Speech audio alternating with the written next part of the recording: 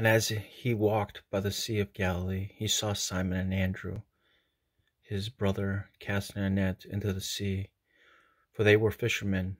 Then Jesus said to them, "Follow me, and I will make you fishers of men."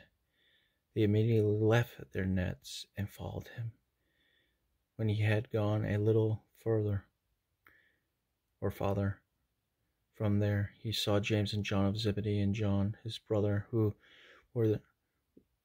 also were in the boat, mending their nets. And immediately he called them, and they left there after Zebedee in the boat. They left their father Zebedee in the boat with the hired servants and went after him. May God bless his word.